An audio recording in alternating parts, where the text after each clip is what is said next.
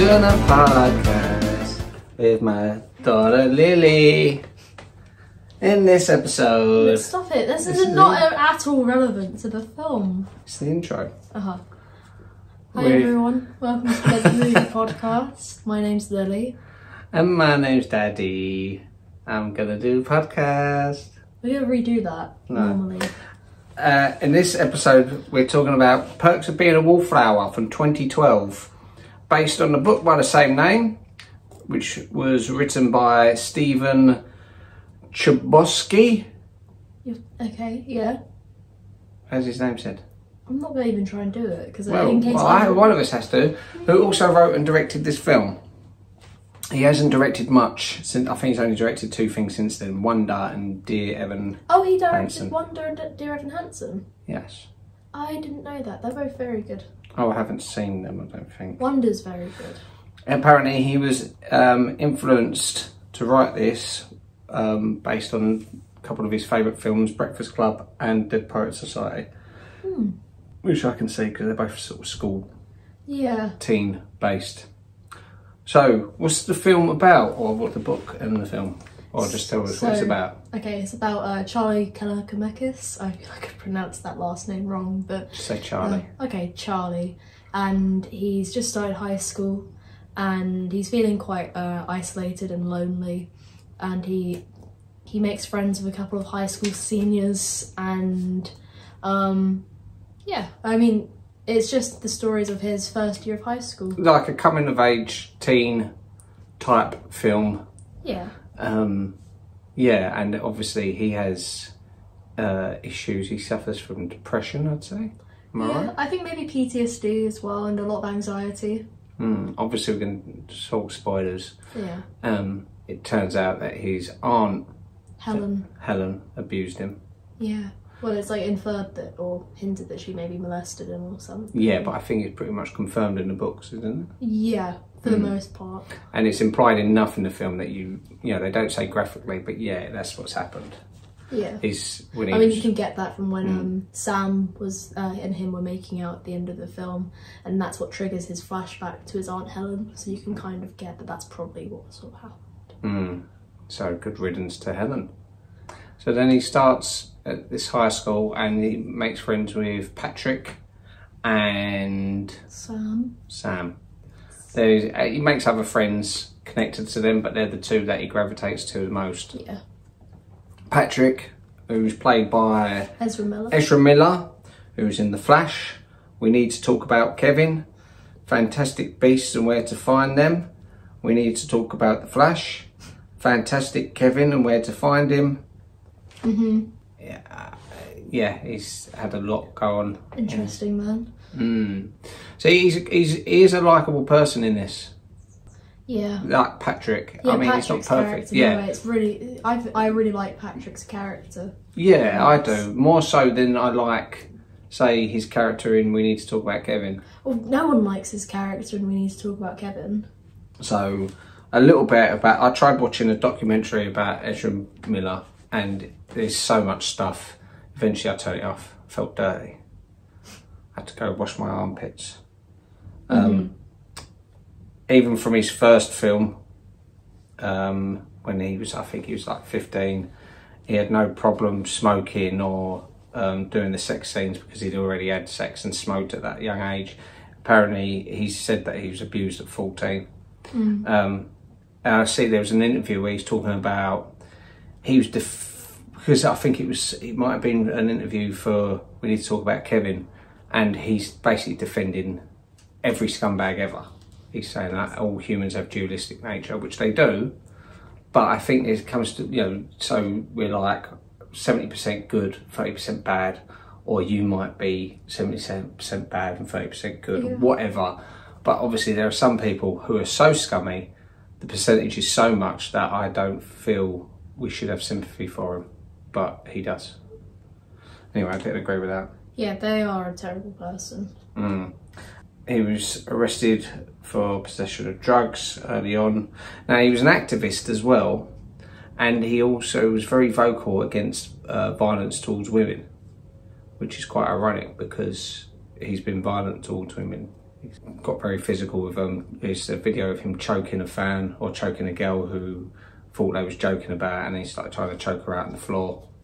Yeah, which... I don't. This is just, yeah, it's not nice. No, I know it's not. Yeah, but no, you know, I'm just talking. You know, the elephant in the room. He comes across a bit pretentious. He wants like a polyamorous relationships all the time, which he can get away with because of his fame and stardom. So he can pick and choose, and there'll be loads. Of course, there'll be loads of boys and girls who would, you know, they'd do anything. Oh, okay, yeah, I don't mind sharing you, but it's just sort of abusing his power. Yeah. Apparently, he smells as well. Yeah, sure. Yeah, because that's what, you know, the things said in that documentary, saying that he smelt because he wasn't washing, he kept wearing the same clothes. And I know those kind of people because when I worked in the supermarket, there was sometimes customers like that, and you could smell them from a mile off. Like from the next day, you go, oh God, yeah, someone's here again. And you know, I feel sorry for some people who can't, but he's got no excuse. He can wash, and apparently he had long pointy toenails. Oh God, yeah, they are quite gross. Yeah, and his biggest problem, because he spent a lot of time, he was in Iceland, he spent a lot of time there abusing people, in Hawaii, where there was a girl, Takata Ionise, like it was reported like he sort of groomed her from a young age and just sort of took her everywhere with him, and her parents were trying to separate them. But at the same time, I was also thinking, as a parent, you've got to step in at one point, early on. It doesn't matter how famous the person is, you've got to say, no, you're not coming near my daughter again. So I'm not blaming the parents, but they've got to take some responsibility. It's too easy just to sort of blame one person. He's clearly a mixed up person in the head, and it's just got spiraled out of control because he's got people around him who are enabling him, who are saying, oh yeah, whatever you say is true, and he just talks all this gibberish about being part of the earth and everything, and they'll go, oh wow, you're so clever. So he's getting his smoke blown up his arse all the time. There was a famous emperor who was very popular, and he hired someone to walk behind him constantly saying, you're only human, you're only human. Because with all the adulation he was confronted with, he wanted to stay grounded. And I think sometimes some celebrities need that. Anyway, what other actors in this film? Emma Watson, who was in Harry Potter, The Bling Ring, Beauty and the Beast. This was her first major non-Harry Potter film. Oh. Yeah. She plays Sam. You got Logan Lerman, who's in Percy Jackson. Mm-hmm. That's not Percy Jackson. That's not Percy Jackson. Noah Fury and 10 past 3 to Yama. I know people call that 3:10 to Yama, but being that I'm English, 10 past 3 to Yama. Mm-hmm. Paul Rudd, who's in Ant-Man, Anchorman, I Love You Man. Man. He's Mr. Anderson Man. You've also got Dylan McDermott, Johnny Simmons, who's young Neil in... Stop looking at my notes. I'll read to you. Look that way, please. Ben always used to do that, and I had to pull him up on it. He'd go, oh, I want to surprise you with things. He was young Neil in Scott Pilgrim. This was things I already knew. All right, what about the Doctor at the end? Doctor at the end. Well, I didn't know that, did I? I was talking about the young Neil bit because I'm a big Scott Pilgrim fan. Okay, so do you know who the Doctor is at the end? No, who is the Doctor? Joan Cusack. Oh, really? Yeah, who of course is Jessie in Toy Story. Yes. That's why she kept saying to him, say that again. Got Tom Savini. He's the teacher who Patrick sort of has a little to and fro with, the one who calls him nothing. He's a very famous makeup artist. Like he does like monster like for all the George A. Romero films, like the Living Dead stuff. But I know him best from Dusk Till Dawn, right? When he played Sex Machine, the one who had the gun on his groin. Oh God, yeah. Ugh, I don't like that film. Well, I do. I know, I don't. But you like this film though, don't you? Yes, I do like this. Why do you like this film so much? I don't know. I can identify with a lot of like Charlie's anxiety, like myself, and I find the film really good. I think it's a good film. I mean, I read it in the wrong order, or watched it in the wrong order. I watched the film before I read the book, but I enjoy both. They're both very good. Yeah, I like the film because I've seen a lot of these teen angst drama films, and sometimes I find they're either too light-hearted or too depressing. And this one seems to find a good balance. Like there's some emotional moments, but it doesn't sort of drag on it too much, like that Kevin film. Well, Kevin's different. That's not a teen film. That's a psychological thriller or whatever. About a woman failing to put her son in line.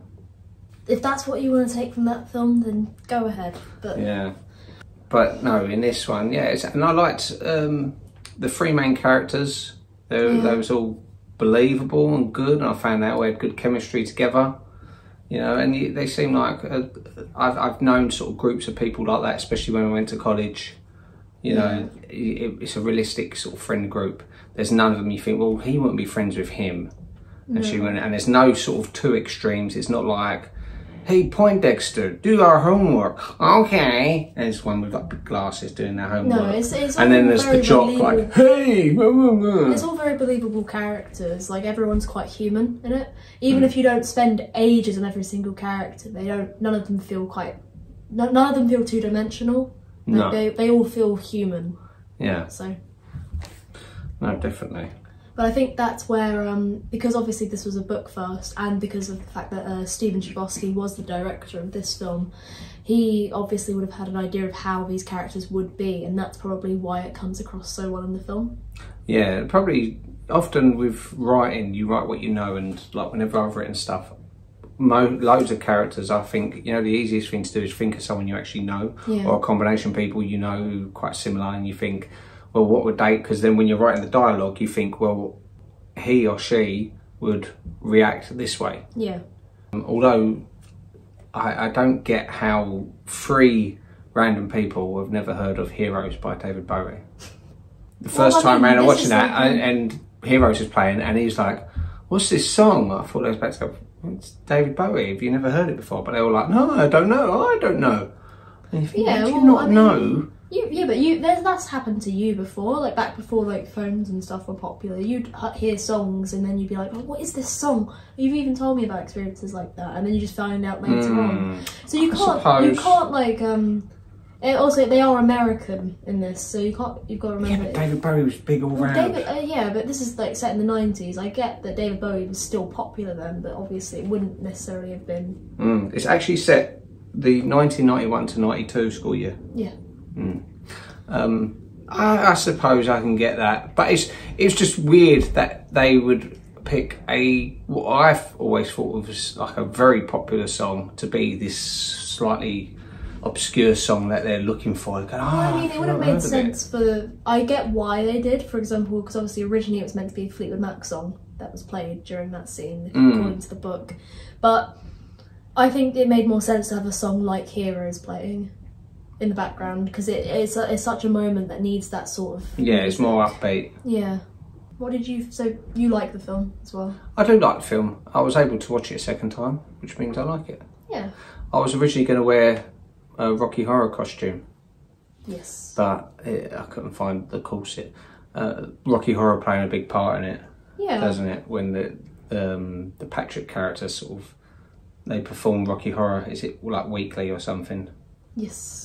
At this theatre where the film plays, and they all perform it in front, which is something which is done a lot with that particular film, Rocky Horror. And it's a film which is often seen as a go-to for that kind of collective of people, the outcasts of society, which they see themselves as being the odd crazy ones. It obviously speaks to a lot of people in that sense. Yes. I felt loads of people slag off Emma Watson's American accent, and I always thought, well, sounds alright to me. But then I suppose we're English, so maybe we wouldn't notice if it sounded off. Yeah, I mean, it's the same as if you hear an American doing a British accent in a film. An American might not notice it, but it's obvious to someone who is British or is American. Yeah, I suppose that is true. You often get Americans doing what they think is an English accent, and it's miles off. But I have heard a lot worse English people doing American accents, but that one seemed okay to me. But maybe it's just where people know her so well as Hermione Hermione. Another thing I had issue with, I felt that it was quite fickle of the friends at one point, because especially when there's a part where he's dating that girl and then told to kiss the most beautiful girl in the room, and he kisses Emma Watson's character, and yeah, that was a bit of a jerk move, but at the same time, things like that happen in friend groups, and for them to sort of completely shun him in that way, I thought was a bit mean. You know, okay, give him a hard time, but for them to sort of go high and mighty, and, oh, we want nothing to do with it, I thought it was a bit scummy thing to do, especially because they knew what he'd gone through previously. Yeah, they knew he had he'd lost his friend and everything. But yeah. Again, it is sort of like different because obviously they'd all been friends longer. Then I agree that it was scummy to kick him out, but they'd all been friends a lot longer, and obviously because there was a history between Sam. And Sam, no, I knew Sam. I'm trying to think of the other, Mary Elizabeth. And set between Sam and Mary Elizabeth, but obviously. Yeah, but that's no reason to sort of completely shun someone. Say, oh, you know, he's apologised. He was saying sorry, and he was trying to apologise to him a lot. And you think some people, I think it's quite realistic in a way, because there are some people who, as soon as they get the moral high ground an inch over anyone else, they will take it and they'll run with it. And go, don't talk to me. Don't phone me again. I mean, like that Mary Elizabeth. Yeah, okay, embarrassing, but she did throw herself at him and then decide that one day, spend one night, and all of a sudden, oh, I can't believe you're my boyfriend now. It's like... For my new boyfriend. Is he? Yeah. And especially the age difference as well between the characters. I know, what a nonce she is. I mean, all of them, it seems a bit questionable between all of them. I mean, granted, in the book, it is explained that he was held back a year. After, and I think it's after Who's he? Charlie. Right. Charlie was held back a year. I'm pretty sure that's like inferred. People can get that from what Yeah, but saying. Patrick, there's a bit where he says about Patrick. No, Patrick was doing freshman shop. You just got confused about that because you weren't paying attention. Huh? Yeah. No, Charlie was held back a year in the books. I think it was because of it's been a while since I've read it. But because of his friend killing himself? Yes, because of his best friend killing himself. Which, that means he is 16 in the film, while the other characters are 17/18, I believe. Yeah, so he's sort of like... he's about 2 years younger. I think he's like a year younger, but because of him being held back, he's 2 years below them. Anyway. It still seems, without knowing that as a context thing, you'd be questioning why all of the characters basically throw themselves onto him at different points within the film, which is a bit strange. So you've read the book as well, though? Yes, I have read the book as well. Who are the letters to, then? From what I remember, it's this pen pal that he has, but it's like completely random from what I remember. Because it's never explained in the film. In the film, it shows from his point of view as if like he's writing this, you think it's like a diary, but it specifically says letters. Yeah, it is letters, and at the end of the book, I think it's meant to be 10 or 20 years later, he actually goes to the house of the person he sent the letters to. Ah. From what I remember, it's been a while, I might just be getting it confused with a different book, but from what I remember, that is what happens. Yeah, it would be nice for someone like me who hasn't read the book. It'd be nice if they'd hinted something towards the letters, even if they changed something from the books. Like they could, I thought it might have been something like he's writing these letters to his dead friend. Yeah. You know, because the dead friend thing is mentioned at the very beginning, and that's pretty much it for the film. It's more prevalent in the book, the dead friend thing, as being, I mean, for example, when they are doing Secret Santa, one of the gifts that he gives Patrick in the book is that he reads a poem that he likes to Patrick. It's a very dark poem, which you then get explained that the poem was actually the suicide note of his best friend, and he didn't actually know that that was his best friend's suicide note when he'd killed himself, like Charlie's best friend's suicide note. Which Charlie read to Patrick as a poem that he liked. The poem itself, I will show you quickly. I know it. You know the poem? Yeah. What is the poem? I had a cat named Snowball. She died. Mom said she was sleeping. She lied. Why, oh, why is my cat dead? Couldn't that Chrysler hit me instead? Do you want me to read the poem out? Yeah, how long is it? It's not that long. It's like medium length. Once on a yellow piece of paper with green lines he wrote a poem, and he called it Chops, because that was the name of his dog, and that's what it was all about, and his teacher gave him an A and a gold star, and his mother hung it on the kitchen door and read it to his aunts. That was the year Father Tracy took all the kids to the zoo, and he let them sing on the bus, and his little sister was born with tiny toenails and no hair, and his mother and father kissed a lot, and the girl around the corner sent him a Valentine signed with a row of X's. And he had to ask his father what the X's meant, and his father always tucked him in bed at night, and was always there to do it. Once on a piece of white paper with blue lines, he wrote a poem, and he called it Autumn, because that was the name of the season, and that's what it was all about, and his teacher gave him an A and asked him to write more clearly, and his mother never hung it on the kitchen door because of its new paint. And the kids told him that Father Tracy smoked cigars and left butts on the pews, and sometimes they would burn holes. That was the year his sister got glasses with thick lenses and black frames, and the girl around the corner laughed. When he asked her to go see Santa Claus, and the kids told him why, his mother and father kissed a lot, and his father never tucked him in bed at night, and his father got mad when he cried for him to do it. Once on a paper torn, don't worry, it's not much longer than this. Once on a paper torn from his notebook, he wrote a poem and he called it Innocence a Question, because that was the question about this girl, and that's what it was all about. And his professor gave him an A and a strange steady look, and his mother never hung it on the kitchen door because he never showed her. That was the year that Father Tracy died, and he forgot how the end of the Apostles' Creed went. And he caught his sister making out on the back porch, and his mother and father never kissed or even talked, and the girl around the corner wore too much makeup that made him cough when he kissed her, but he kissed her anyway, because that was the thing to do. And at 3 AM he tucked himself into bed, his father snoring soundly. That's why in the back of a brown paper bag he tried another poem, and he called it Absolutely Nothing, because that's what it was all about. And he gave himself an A and a slash on each damned wrist, and he hung it on the bathroom door because this time he didn't think he could reach the kitchen. That's the poem. It doesn't rhyme. Not all poems have to rhyme. The good it's ones a very don't. dark poem though. I know, it's very long as well. Anyway, in the book it's a good poem, but then obviously Patrick and everyone else is like, that's the suicide letter of that kid that killed himself, which is Charlie's best friend. So it was made up for the film? It wasn't made, that poem wasn't in the film. Oh. Sorry. That poem was in the book. Otherwise... Yeah, that's what I mean. Was it made up for the book? Yes, and it wasn't in the film. They didn't actually linger on that too much, which I think is fair enough, because I think the film would have been so much heavier if they followed more of the themes from the book.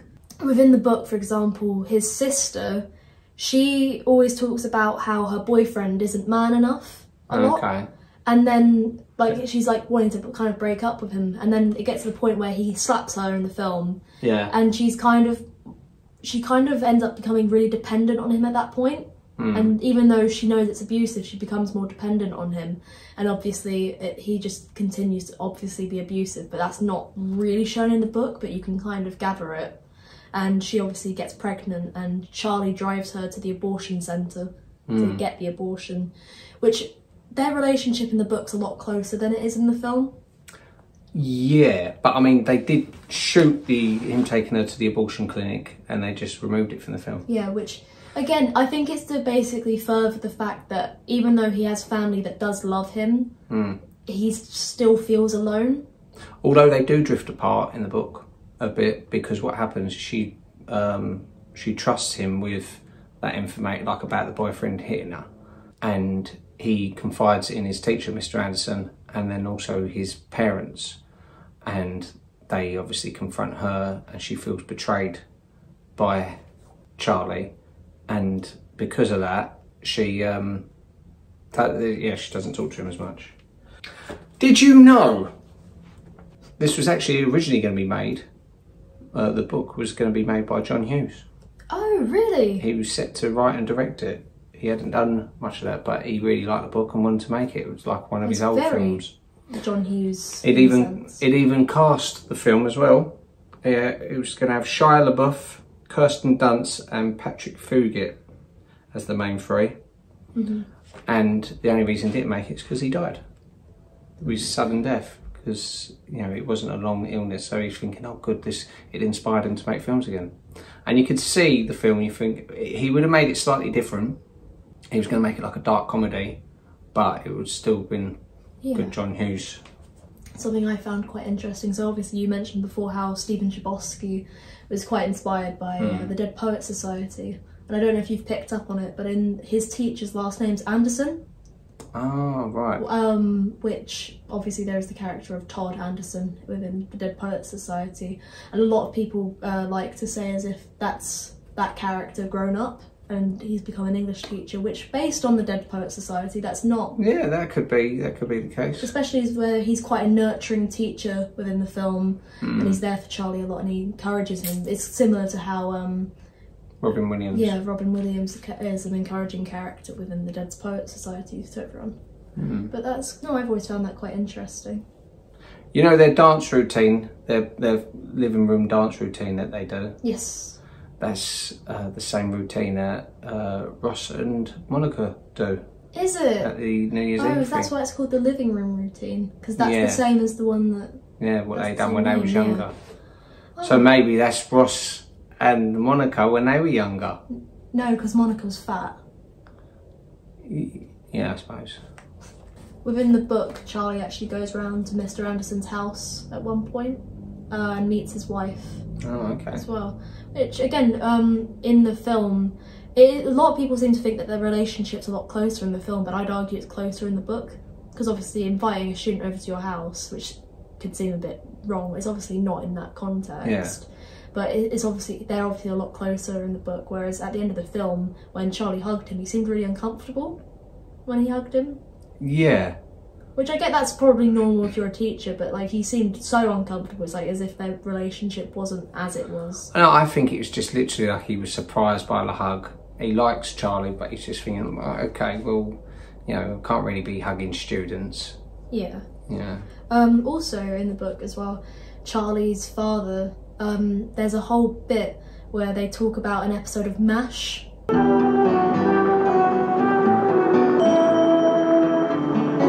Where it made his father cry in the book. Do you know what episode? No. Was it the episode where the baby is killed?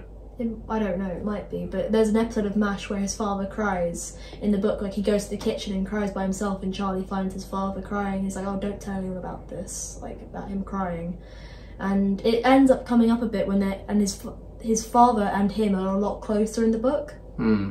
I also don't remember it being as central around their religion in the book as it was in the film, because obviously they go to mass and there is a few bits where it touches on Christianity, which and they're saying grace at the table. Which but that's a lot more common in America though. Yeah. Often people like religion isn't as sort of, I wouldn't say outdated, but it's definitely more prevalent in American households. Saying grace at a table is quite commonplace even amongst people who aren't that religious.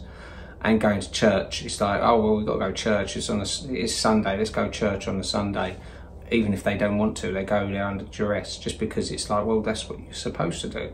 Which it used to be a lot like that in this country. I mean, never the grace thing, but I remember as a kid going to church, but as an adult, not really.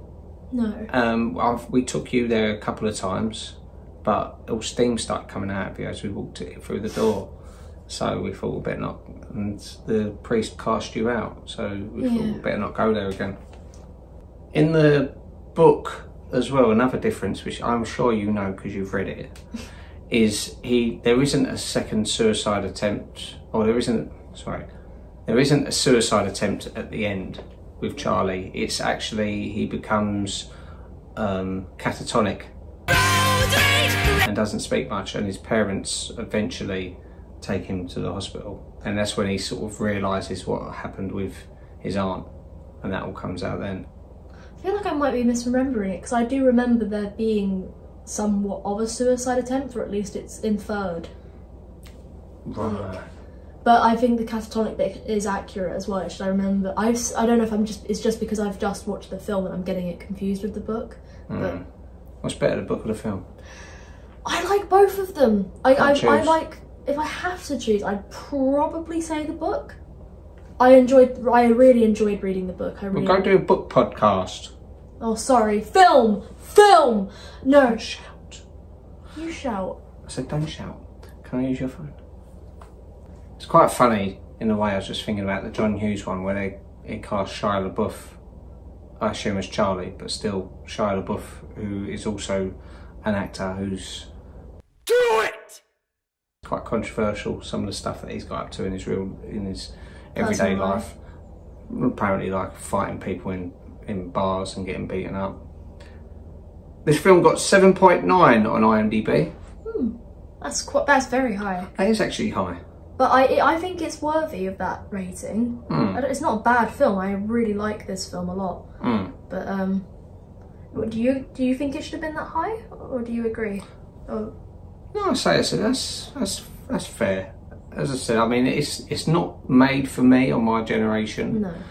And it's got a lot, because of the amount of films I've seen, it's got a lot of other teen films to compete with.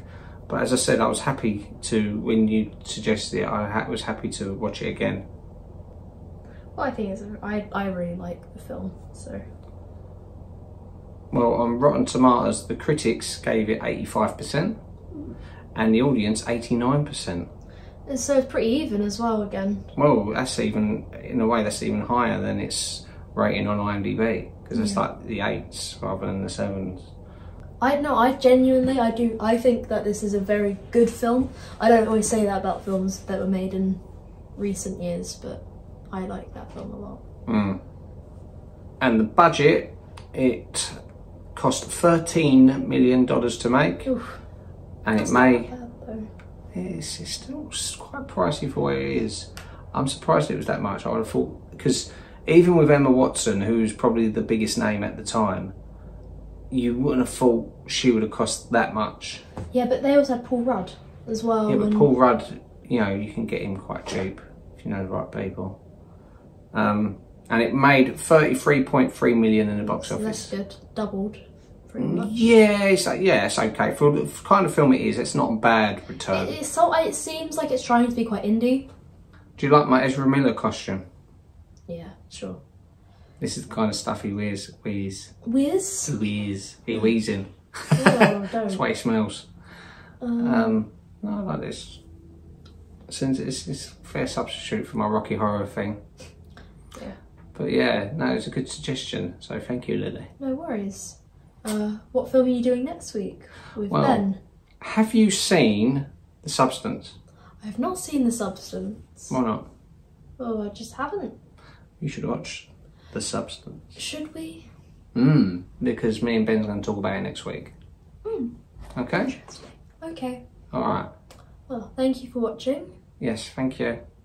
Make sure to follow, subscribe, like, comment, share. I kind of blend in with the background of this as well, don't I? Look, let me try and hide in the wall.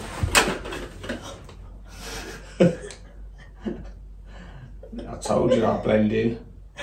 You weirdo. Right, bye. Bye. Bye-bye. It's the perks of being a wallflower, you see. You can be invisible.